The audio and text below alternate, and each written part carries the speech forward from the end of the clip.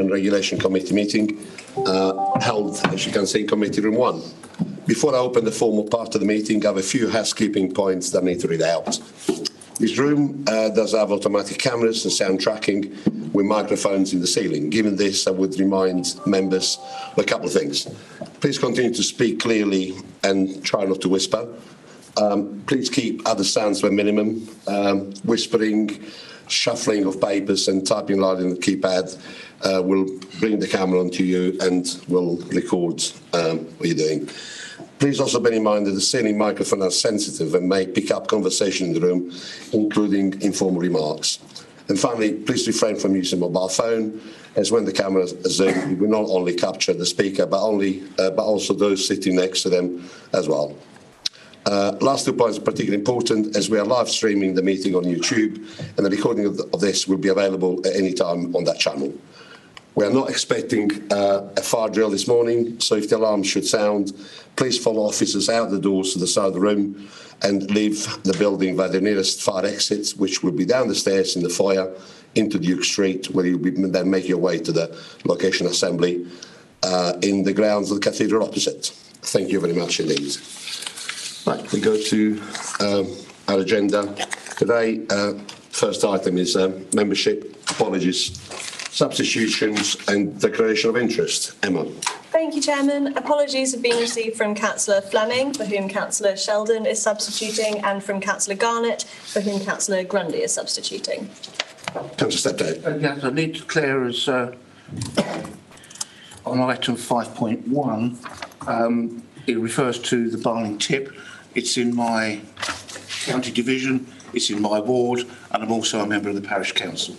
Okay, and so you've been involved in some of the stuff that's been going on there? Yes, yeah. Thank you. Noted.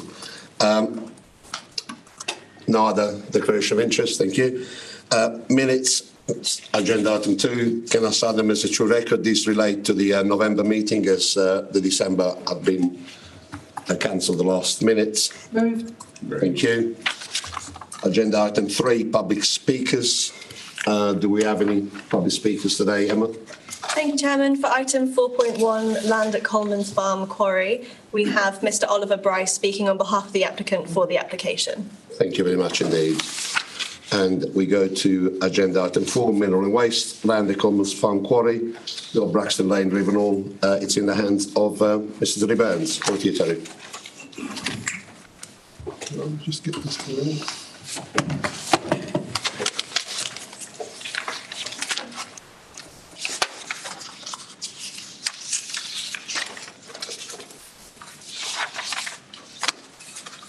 Thank you, Chair.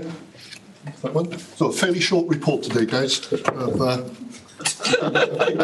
Chapters for you, just to make reading a lot more. So the first chapter, War and Peace, is it? For that one. So these are 3 reports in one on this one, and we'll go through the reasons for that later on. But they're interrelated. Page 15 of the agenda sets up what the 3 applications are.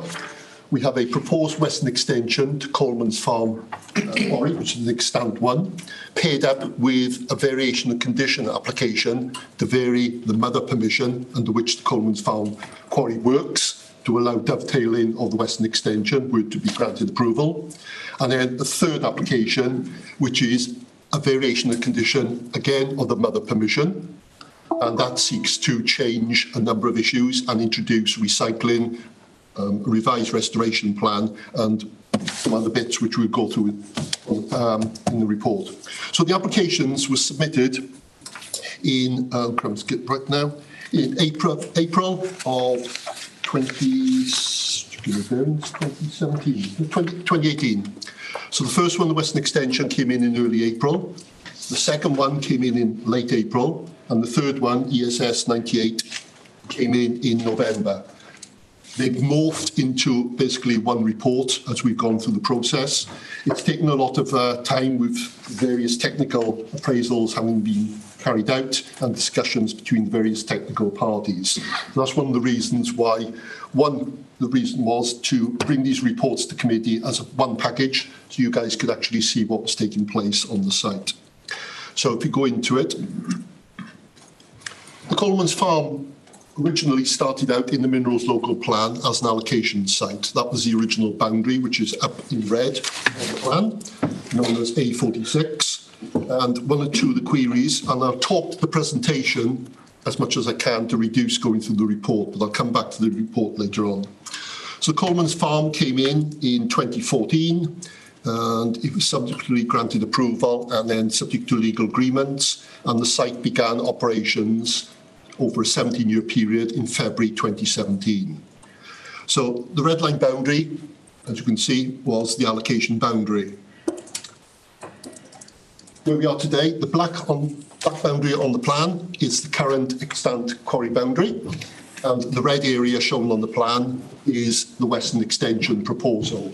Now, the reason for putting that one up on the screen, to pick up on one or two of the queries in the report, when allocations are made in the local plans, yes, boundaries do change as they go through the planning process. So an allocation is not a grant of planning permission, it's just suitable for future mineral extraction, and then an application will come in and get tested through the process. So there's a comparison on the screen there. On the left is the allocation boundary, and as you can see, the enlarged boundary on the right is what actually became the approved extant site onto that, and that, as I said, started in 2017. The quarry actually works to a clockwise direction with phase-in. If you can see my mouse there. We have on phase 1, which has now been worked out. Phase 2, phase 3 has been worked out. Phase 4, where they're currently just finishing off, ready to go into phase 5. The site would then work around. I'll come into more detail later on. There's a bridleway footpath along the southern boundary, which would be diverted in future operational periods. The quarry plant area is located in this hatched area to the left. The lagoons, etc., just below. Little Braxted Lane runs down the left-hand side where the primary access to the quarry is, and there's a secondary access at this point onto Braxted Road where vehicles can go off and do local deliveries. The A12 is situated to the north, and the Blackwater River running just to the south on that. Proposed approved restoration plan is to restore a lot back to priority habitat. As you can see, that's the existing reservoir. They will be proposed to have one large lake, a secondary lake there, lowland arable, lowland meadows, arable land around the side. There's a brook, which we'll pick up on later on, called Burley Brook, which runs down through the site on the western half, and a little lake area up in the north area near Rivenhall.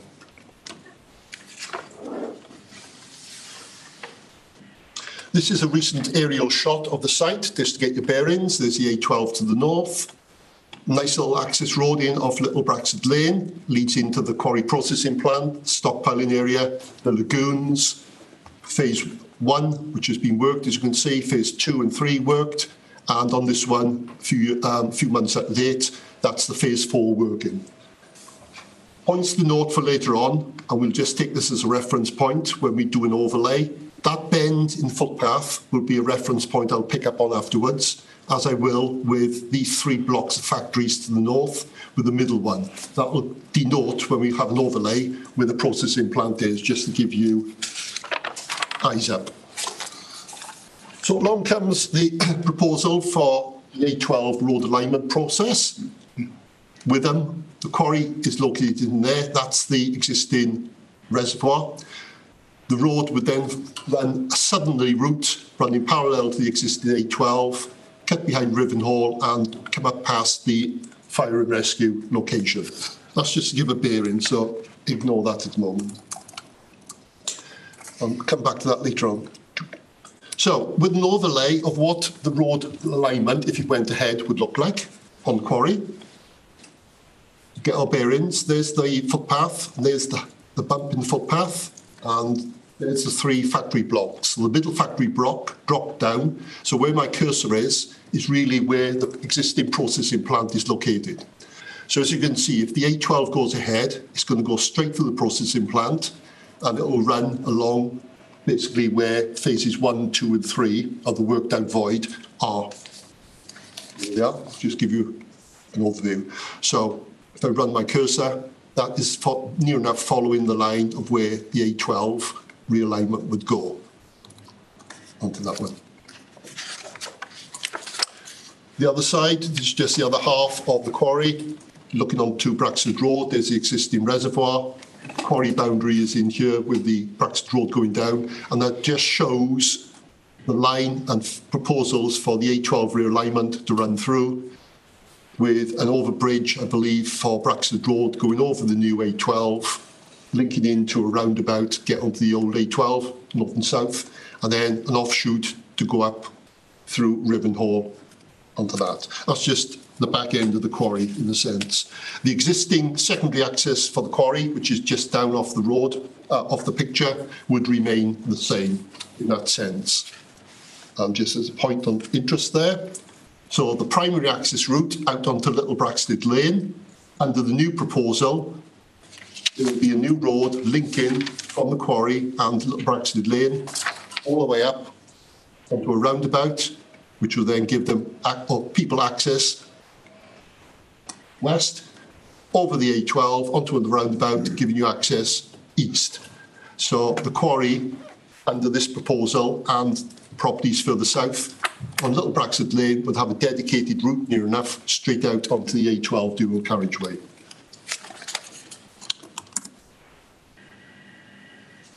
There's my little annotation with across on the Google map with the red line, which is near enough the centre line of any realignment of the road, just to give you a flavour of the month there.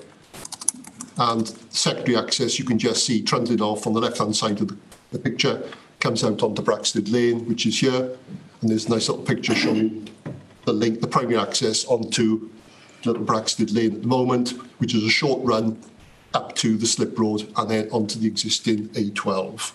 Onto those. The Western Extension area piece of land is this little field here, including stockpiling, and there is stockpiling in this area here. So it straddles the existing quarry boundary, and it's constrained with the A12 to the north and everywhere else by the existing quarry itself. Under these proposals, which is coming forward before the committee, the proposals would change the phase in. So as we had phase 1, phase 2, phase 3, phase 4. If approval was granted for the Western Extension, they would do 5, 6 and 7 in the Western Extension, 8 parallel to the road line, and then come back on track to carry out the existing quarry phase-in ultimately. Restoration under these proposals. These pictures I'll just show. These are 2 pictures which were included as part of the community engagement leaflet that the company undertook with the locals and the parishes, just to give options for what the restoration could potentially look like. I've just put them up there because they were mentioned in the report. But the one that's going through in the committee is this one. So there's the existing reservoir, 2 lakes, a bit more readable, with islands and a bit more curvature in the outline, lowland meadows, agricultural land, and an area outside of the quarry, but still within the applicant's ownership, as offsetting for any disturbed priority habitats which might have been lost as a result of reduced lake areas, etc.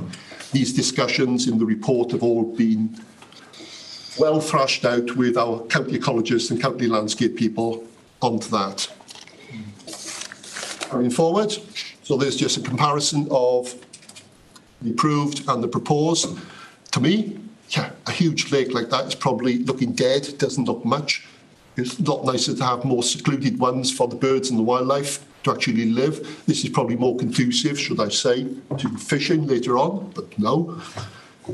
So if we can, my preference, it looks a lot better in hindsight on that, but hey-ho. Moving a bit on, this is just a blow-up of the Western Extension boundary with the topographical details underneath, just so you can see. Existing field, but a lot of the land is already occupied by stockpiling within the extant quarry. So the only fresh bit, if we were to talk about a fresh bit, would be that particular field there. And there we are, there's an aerial shot just to show you. Looking north down to south, that's the Western Extension field. So it includes that area. And if you draw a line across here, there's stockpiles already in this area. So it's only a small piece of land. As I said in the report, White wasn't included at the time when the application was originally proposed as part of the allocation. We don't know, but as you can see from the approved site boundary, that site boundary changed anyway from the allocation boundary, so swings and roundabouts. There is mention in the committee report as well of Burley Brook, which I mentioned on the western half of the quarry. There was discussion about it being too channelized. So in discussion with landscape and ecology, they've come up with a more sinewy, natural-looking route, which would be reinstated. However, my last slide, so you don't fall asleep, would be the footprint of the road line would actually go straight over Burley Brook anyway, so it probably ended up culverted. So just keep that in mind. So I'll just go back to on that. And I'll just take you through the report then, guys, just to basically thrash out what I've already said in the PowerPoint. So the committee report, as we go through, I mentioned the original quarry, 17 years, 2.2 million tonnes of sand and gravel, and it began in 2017. It has an accompanying legal agreement, which covers various bits, including there was a lot of road improvement works on Little Braxted Lane and the junction works in this neck of the world. So they've been maintained and continued. There's been a history of the site as it's developed, and that's gone through in the report, page 18, 19. Yes, one of the big issues on this site, as you can probably see, is going to be traffic, and we'll come on to that issue in a few moments. So the Western Extension is for 265,000 tonnes. Not a lot, but we've argued in the report that it's avoiding sterilisation within the Minerals Local Plan parameters. If the road line goes ahead, it will be a genuine sterilisation issue that we can pick up on. When the applications originally came in, and District Councillor Abbott and Braintree Council as well have picked up, at the time, the road hadn't developed to what it is at present. The DCO has been put in, and there's an examination preparation beginning at the moment by the Secretary of State. I was approached this week with a question from the Secretary of State on where this report was coming. So they might be tuning in from pins at the moment, give them a wave if they are. So it's aware, and they are picking up on that. So the hearing, which I believe will be update on that one, which is in your, there we are. So that is the latest for the hearing. So they're doing their preparation at the moment through to February. Specific hearing penciled in for March, April. Hearings then taking place June, July. End of examination July, and then that will obviously await the Secretary of State's decision on the road line. So that's in your PowerPoint, and that's the latest we have at the present moment. So it's moved since the applications were submitted. So a lot of the comments made by the various consultees, objectors, have in a sense been overtaken by events. So this is now ratcheted it up and there's a bit more in place. So I've gone through the application details. I've gone through the policies from page 43 onwards, a number of our local plans and the Braintree District Plan, which is an up-to-date one, adopted July 2022, are relevant, and we've gone through those. The consultees I've set out from page 49 onwards. Braintree have their own appendix at the back, they're special, so you can have a quick read of that and just see how they stand. Those. Highways England, their comments there. Highways England have been involved quite a bit with the applicants and are in discussion. They are aware of this application, they've commented on it, they've got no objections. And I'll come on to that later in terms of timescales and whether it's going to be met or not. But they've not raised any objections. They are fully aware. County Noise Consultants and County Air Quality Consultants have gone into it in great detail. And one of the reasons this report has been held up is because discussions with those consultees and the applicant has taken a bit of time. But they're satisfied now, subject to various recommendations and conditions onto that. Representations are on page 60. We've had a number of letters come in. Most of them are from district councillors. As you know, I've set out Councillor James Abbott's comments in detail, and some of them, as I said, are superseded, and the report itself has been presented in such a way that, yes, the applicant relied on the A12 as being the reasoning behind these applications. I've tried to separate that in the report, so we've looked at it both. If the A12 goes ahead, and if the A12 isn't there, do they actually stand on their merits? And that's the way the report has been balanced. So the appraisal on page 63 has gone into quite a bit of detail. As you'll see on page 63, 64, I've done A to I, which are the appraisal sections. The appropriateness, the implications with the county land bank, the A12 road implications, the infilling, retention of the recycling facilities and continued recycling, and the environmental side, noise, dust, air quality, landscape and ecology. It's been found as we go through that the Western Extension, standing on its own, would meet our policies, particularly S6, which is the sand and gravel one. It would meet our waste policies as well, because even though infilling of the voids, not only the Western Extension, but the other phases 2, 3 and 8, would in a sense be classified as landfill under that condition. And I've gone through that report in detail and gone through the sub-criteria, finding that it is acceptable in all senses of the word. In terms of our land bank, we're currently at 8.15 years compared to 2021 when it was 7.61. We're supposed to keep a land bank above 7. 8 is not major. Some authorities are well above that. It's not considerably above 7. So it's within the fluctuations that we have in terms of the minerals market. That can go up, it can go down tomorrow as well. So I've gone through policy S6, which is our important one on sand and gravel, on page 67 through 69, so quite a bit of detail under the various criteria. Does the Western Extension stand up? In terms of its boundaries, which a number of people were concerned about, would the Western Extension be the precursor to future extension applications? Well, as you've seen, it hits the road to the north, and north, south and east, south and west, it's an existing quarry. So if this one got approval, it would be the last bit of remaining mineral within that land holding, and if the road goes ahead, it'll be run straight over. Even if it doesn't go ahead, there are grounds in the report for supporting it as standalone removal of the mineral itself. So putting the mineral to one side, yes, there will be the infilling implications, not only for the Western Extension, but also for the further phases which are along the road line. So the application for the Western Extension, 3621, is for that field. 9821, which asks for revisions to the restoration plan and recycling, would see the infilling of these voids and the narrow phase 8 along the potential road line to allow a suitable at-grade reconstruction for the road if it went ahead. So we've got to look at it in terms of the Western Extension infilling, because that could stand alone as a separate application. I've mentioned that it's a tight timescale. So when this application was put in 2017, it was anticipated that they would have sufficient time to get through the site.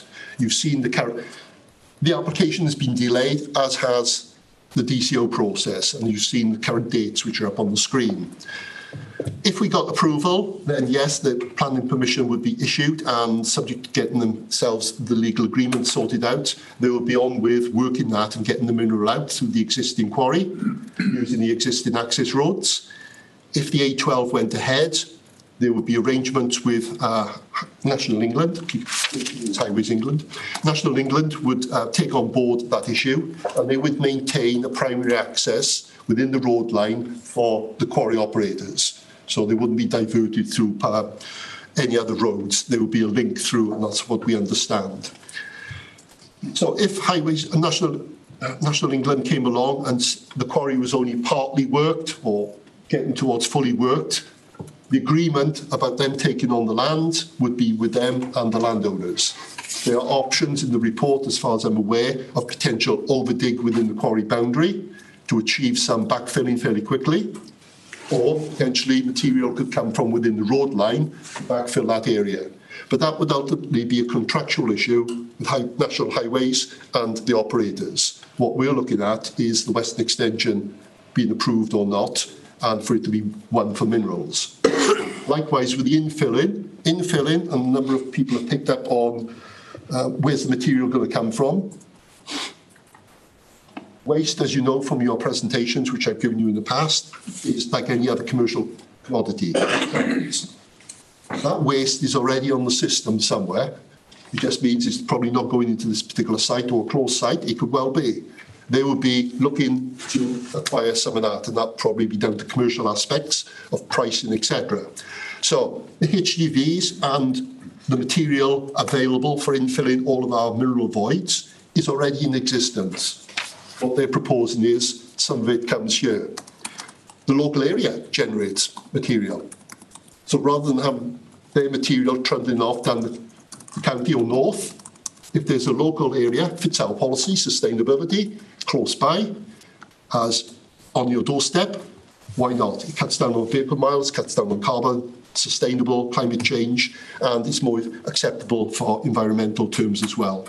So infilling under the policy as it stands, whether it's the road line or under our mineral plan policies, is considered acceptable. There's no environmental issues which cannot be overcome. The quarry is already operating under extant conditions. These proposals would fit within that and just be an extension of the current quarry conditions. Once the vehicles go onto the public highway, it's like anything else. It's down to, it's outside of planning control in that sense. So assuming that the Western Extension is acceptable in mineral terms and infilling terms, timescales, approval today, got their legal agreement sorted, they could get on and start winning that mineral.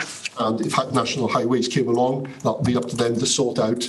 It wouldn't be delaying the road line. There's already contractual discussions between the applicant and National Highways on that aspect. So the other one, 9821, is for the infilling of the other voids. So that would take place in terms of the traffic reports, which we saw in there, at an increased tempo to get in before the road line starts. Once those phases are completed, then the traffic numbers would drop down to more reduced features. And the two tables which we're bringing to you today, which were omitted from the committee report or cut short, set out on table 2 at the back, in red, third one from the bottom, the reduced traffic numbers movement, which are what is reported in the committee report anyway. The table is just there to assist. So in terms of infilling, it's in line with our policies. They reduce, they have a recycling plant on site, which is only a mobile plant. It's not a huge thing. A lot of sites have these mobile recycling plants. They will be allowed then to recycle a lot of the waste that comes in, which would go off to replace virgin material. And the material that's not good enough, as you're well aware from our various sites, would be used to infill the voids. And they would propose then to retain that during the life of the site. So the report has gone through the traffic numbers onto that. They found them acceptable. Once they're onto the public highway, away they go. I've shown you that if the access roads go in under the new road scheme, there would be less of a disruption locally because they would have dedicated access straight onto the dual carriageway, and all the material would still be going out to the primary route. The the Braxford Road route for secondary deliveries is already restricted to vehicle movement numbers anyway, and I don't think, just looking quickly at the applicant, they don't use the secondary route all that much, onto that. So the report has gone through all of those and found overall that the 3 applications are acceptable. There's a recommendation subject to legal agreements and some more highway maintenance on the little slip of land between the primary access and the slip road for upgrading and maintenance of that road where it links in with National Highways land ownership. That the report is acceptable and the conditions are set out. The addendum I've just sent around, I thought I'd better make up an addendum, otherwise you would have something to complain about. That I've done a two-liner there for you guys, and that's in just to add in on your conditions. Would it be worthwhile just mentioning the sequencing then of the reports? Please do. Terry.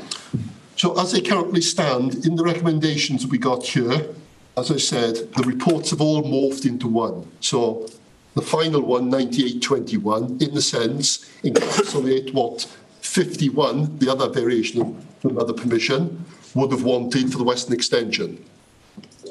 So were the Western Extension and the first Mother Permission, 5121, approved? 98 is okay because the conditions reflect that. Were the Western Extension and the first Mother Permission refused? We couldn't actually recommend in 98. We'd have to change the condition slightly afterwards because they're still referring to something which you guys have just refused. It's the way it's happened. It was a morph report. It's quite complicated, but I'm keeping it to one meeting so you could actually see what was developing was better than coming to you guys piecemeal, which is a concern of the locals, that increment. So, Chair, yeah, hopefully that's the report with the recommendation. Thank you. Thanks so much indeed, Terry. Before we go to the public speaker, it was very remiss of me not to welcome back Richard. As you see, he's been away for 3 months, and I hope your operation's gone well. And it's lovely to have you back on my right. So well done. Thank you, Chairman. See you back. Could I just say my own personal thanks to officers, members of the team for holding the fort in my absence. They've done an excellent job. So thank you, Chairman. Thank you, officers. And the parties have stopped. There you come back. Yeah. Thank you, back. Richard, off you go. Okay, thanks so much, Terry. I will now call Mr. Bryce to come and address committee, if you like to make your way.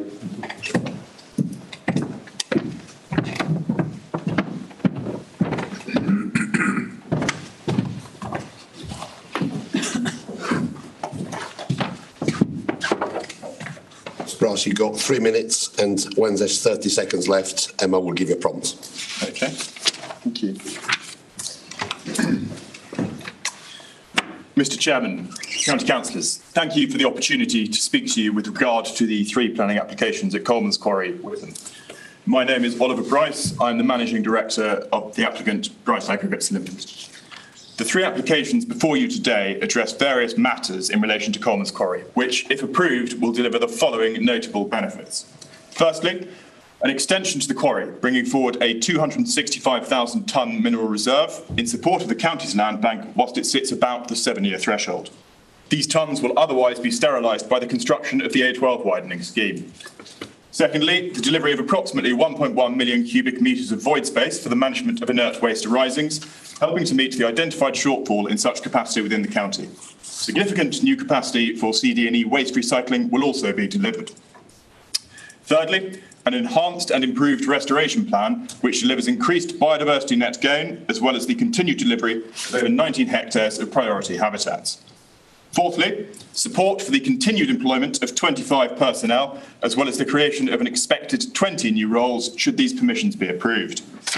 Fifth and finally, by restoring the relevant areas of the quarry to pre-extraction levels using inert waste, these applications will also support the timely delivery of the A12 widening scheme between Chelmsford and Marks Tey, and have been developed in collaboration with National Highways. And as you will see, their consultation response reflects the significance of these applications on the road scheme. Since the grant of the first planning consent in 2016, there have been a number of variations to planning, both to take account of changing circumstances on site and in relation to the emerging plans for the realignment of the A12. Bryce Aggregates have been in active and regular dialogue with National Highways with regards to this road scheme, which is currently being examined by the Planning Inspectorate. The proposals for the A12 scheme envisage the construction of a new off-route alignment in proximity to Witham and Rivenhall, which runs through this site. If approved, these applications will enable the working and restoration to pre-extraction levels of the affected areas of the quarry site ahead of the construction of the new A12. These areas are currently being worked, and the resulting void will need to be filled by National Highways using either Borrow Pit 1 or primary materials should we be unable to fill them ahead of the road construction. The grant of consent will enable both this council and Bryce Aggregates to support National Highways by delivering the most sustainable and cost-effective means to build the A12 where it crosses the site. Notwithstanding the above, Bryce Aggregates believe that the applications can also be determined favourably on their own merits, as they continue to be fully compliant with planning policy and consistent with sustainable development objectives. 30 seconds. The date of cessation of operations of Commons Quarry will not be affected by these applications. All the concerns that have been raised at the consultation stage can be addressed by appropriate mitigation measures, which are included in the planning conditions that are attached to the committee report. Your officers have made a balanced recommendation for approval, consistent with planning policy, which is supported by the applicant. If you have any questions, I will endeavour to provide you with answers. Thank you. Bryce, thanks so much indeed for your presentation. If you'd like to make your way back to the gallery, it'd be great. Thanks so much. Do we have any speakers? Councillor Jowers first. Well, thank you, Chairman. I know this site very well because I drive past every time I come into County Hall, but equally I declare a bit of an interest in that I was Cabinet Member for Minerals and Waste when it was initially proposed. And the issue for me is the sterilisation of very valuable aggregates. And I think we have a legal obligation that we shouldn't, under any circumstance, sterilise aggregate removal. I'm pretty certain that we are going to go ahead with the much-needed rerouting of the A12. I mean, it's the road from hell. It really is. It's disastrous. And with the amount of hoo-ha that's going on further up and down the route, I have absolutely no doubt that it will go ahead unless there's a complete collapse in everything. So it's not unique. In fact, some of you might remember that I think it was Bulls Farm Quarry when we put the bridge, the new bridge they're putting over there, 12, that again was an issue of sterilisation of valuable sand and gravel. So that is, I think, key to it. But equally, I think we have to take all three together because you can't really take one out and everything else collapses. I was concerned about diverting Bury Brook. But of course, as Mr. Burns has said, is that in the eventuality of the A12 being built, it's going to be culverted. So, you know, the scheme they put forward is actually they would do a temporary diversion and then put it back. But I think that that's going to be overtaken by events. And of course, infilling already happens. I mean, sand and quarry we've had and various other issues. So from my point of view, I think it's an amazing report. I mean, it is basically another version of War and Peace, but more readable. More readable. But in many ways, I recollect that we had problems when we did the first road access out, where there was a tree problem, I think. This now gives a dedicated access onto the A12.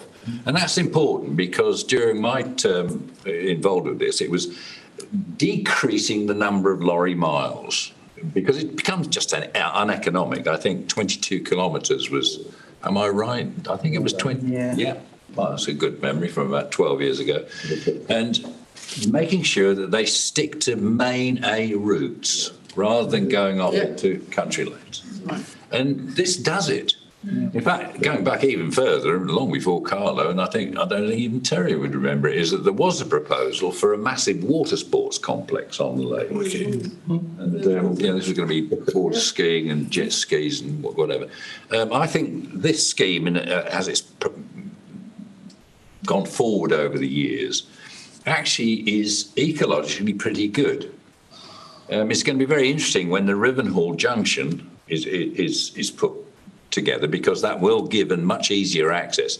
It'll get rid of probably one of the worst at-grade junctions on the A12. It's lethal. It really is. And consequentially, it also means there's going to be much easier access onto the main routes.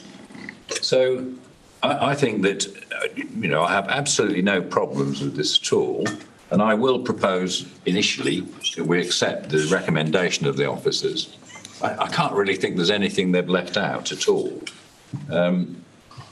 If the road's going to go over it, why do we not take it out and actually then put in industrial waste? It's going to be sort of inert waste infill. To me, it seems a logical, thoughtful and sensible proposal, and I have absolutely no problems with this at all. So, Chairman, I will propose, and I no doubt we will hear pro and con, but I'll put forward a recommendation. Councillor Jowett, thank you very much. For the avoidance of doubt, so you're proposing all three? Yes. Thank you. Councillor Steptoe. Thank you, Chairman. I'm happy to second Councillor Gell's proposal there. Just one small minor point that I disagree with him on. The road from hell is the A127. Not having that. We've all got our road. You got Mr. Bradley here. You can have a conversation with if you like. Thank you for your seconding the proposal. Do I have any other speakers, members? Sorry, Councillor Thorogood. I forgot to mention I'm a district councillor for Braintree, so Are you declaring an interest in the fact that you are? I have objected at earlier stages to the A12 as well. That's fair enough. Okay. So I just should take some advice on that. Well, as this seems fairly inextricably linked to the A12, I think there is a possible perception of potential bias. Right, so I should leave. Is that okay? I mean, Yeah, bear in mind the point of the meeting we're at. I think if you sit in the public gallery, we're almost at. Okay. Is that okay? Yeah. Thank you, Councillor Thorogood, for pointing that out. Do I have any other speakers, members? Okay, well, Councillor Balfour. Sorry, Chairman, I'm not objecting to it at all. I just want to mention, I know Mr Greaves has thanked his team, but I just want to personally thank Terry for what an excellent report. For somebody who's a fairly newbie to this, really, I understand every single thing in that report, and I think it's thanks to him, the way that he's wrote it, that makes it easier for us to understand it. Like you mentioned War and Peace, and this is obviously a lot easier readable, but it actually explains it in detail. And I think he's to be congratulated on writing an excellent report on what is actually something quite complicated, really. He's actually made it look quite easy. Yeah, I think we all agree on that. Chairman, could I second that, because I don't get the opportunity to read these reports. Right. So understanding the issue is very important to me to make a decision. Yeah. And reading that through from Kerry was brilliant. Thank you. Just thank you, Aspinall, just for to explain that you have some impairment about reading, and you have a professional reader that relates the report to you on a normal basis, don't you? No. So would you like to enlarge on how the report is conveyed to you? Oh, only by my PA. Okay, so you have someone that reads it to you, yeah. If that's classed as a Yeah. professional reader, yeah. But I would not subject her to this. I would get sacked. But maybe if you like to bring her along, she can meet her in person. Councillor Harris. Yes, thank you, Chair. Yeah, it is a very comprehensive report, as has already been said, so I'm supporting Councillor Jowers' proposal and the seconder. Couple of questions, really. The timescale, you mentioned July for the Secretary of State decision, etc., etc. I'm assuming that won't slip. I mean, I'm assuming the money may or may not come with that, and but it's notwithstanding the fact, even if it doesn't go ahead, you've covered that bit in the report, haven't you? That's covered as well. Yeah. So Yes, on that, Councillor, yeah, the closure of the examination is July, so obviously when the inspector then has to sit down and do their report, that could be sometime towards the end of the year. Yeah. It's just, I was initially concerned, I've read this 3 times, once in bed, but that's not the truth. But really, it was just to make sure that we covered off when that was happening, in case there's any slippage. You know, we all know the cost of living and what's happening, and whether there's money for these projects or whether there's not, or whether it's put on the back burner for a year or two. It still happens to be, as Councillor Jowers said, you can't let that chance to do what needs to be done under there pass by, otherwise it will sterilise it forever, and then you had it. The second question I had really is more detail, and I'm sure the integrity and they'll do the best they can with but the rules for diverting the water course, the brook you're talking about, will that be done in a coordinated, sensitive way as per the rules that you have? For example, you'll do an assessment of wildlife, fauna, flora around there, and then that'll be restored as much as possible after the event. Is that the sort of thing would happen? Anything furry on the site, we just flatten it and then we'll just get on. Yeah, it's just like any other site for diversions or channels. This is bread and butter on sites. They'll do the appropriate assessments, any translocations, and then divert. Yes, well, I've already said I'm supporting Chair anyway, so it's just a good question. So thank you. All right. Thanks so much indeed. I don't see any other members indicate to speak, so I shall go to the vote. For the avoidance of doubt, we are voting on all three applications and taking into consideration the shortest ever addendum in the world. All those in favour, please show.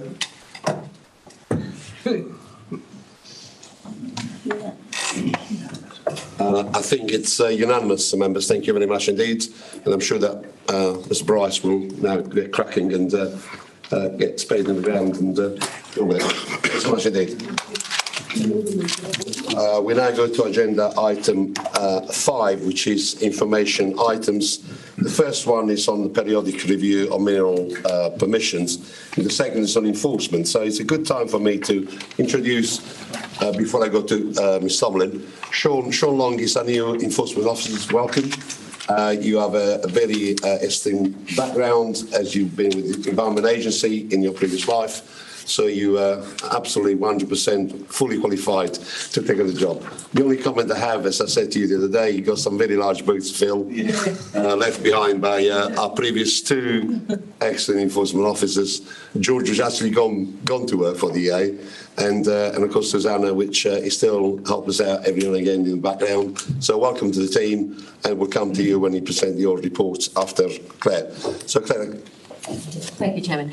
Yes, this is a short report about a review of old mineral planning permissions. The Mineral Planning Authority has a responsibility to look at old planning permissions that are 15 years old, and we look 1 year in advance because we have to make sure that we give any operator 1 year's notice of any review that's required. And the idea is to look at old mineral planning permissions to see if any of them do need updated conditions. So we go through all the permissions that have issued that are coming up for 15 years old, and then we identify whether any of those actually do need review. Some of the sites will have been finished, some of them will have had applications subsequent to the original application, so they've got a later date as it happens anyway, or in some of them, the conditions are adequate and there's no need to review them. In relation to the permissions that we've identified for this period of 15 months, there's only one planning permission that's really been identified that might need review, which is at Barling. There is an existing planning permission at the site, an existing planning application that's outstanding at the moment, which, if approved, would actually resolve the need for a review of the planning permission. And so what we've suggested on that particular application is, rather than seeking a review now, that we postpone it for 5 years, which we are entitled to do under the legislation, and that we consider whether there's a need for review in 5 years' time, which hopefully by then the current planning application will have been determined and actually Barling will have been restored completely. So that's what's set out in the report. Thank you very much indeed, Claire. Any questions for Claire on that? No, Chairman, just to say that no, I'd be happy to call to set that on the property. Thanks so much indeed. Okay, the report is noted. Before I go to Mr. Long, I understand you need to leave very shortly because you got to see a man about a tree or something. So. Avoid the trees. Oh, nothing to do with trees. No, I think Councillor Steptoe has got Oracle service to go to. I'm on civic duties this afternoon, sir. So feel free to leave whenever is the right time. Okay, we go to Sean. Over to you. Thank you, Mr. Chairman. I'd just like to thank you, first of all, for welcoming me to my first committee. Obviously, you've seen the enforcement update, hopefully, with the summary of the current cases. Other than what's been presented currently, there is no further updates. Obviously, if you do have questions, then we welcome them. I note that the number of live cases has dropped from the 30s down to 28. So if you'd like to take the credit for that, please feel free. Members, do you have any questions relating to any other contents? Councillor Aspinall. Thank you, and welcome, Sean. I was working very closely with George on several issues in my division in Pilgrim's Hatch, Brentwood. Unfortunately, I've had no response from council since then, so please send me your email and I'll make you my best friend. Point taken, I think. Yeah, that's lovely. Thanks so much indeed. Any further comments on the enforcement update? Just Chairman, on Straits Mill Bocking, good to see that we've got court action being taken on that site. Sure. Yes, I think I've had some communication today. I'm meeting with legal next week, and obviously further updates will follow. Yeah, thank you. Can you keep me posted? It's my division. Thank you. Thank you very much. Thank you, Chairman. Lovely. Thanks so much indeed. Thank you, Sean, for your presentation. And 5.3 is stats, which relate to the 2 periods, November and December. As I mentioned, the enforcement have dropped down to 28 from the 30s and still 100% on minors and majors. So well done to the team. I see they do function without you, Richard. That's quite reassuring, isn't it? I am pointless, Chairman. Excellent. Thanks so much indeed. The date of next meeting is on the 24th of February, which is always the last fourth Friday of the month. 7 and 8 urgent business and urgent exempt business have none. Members, I thank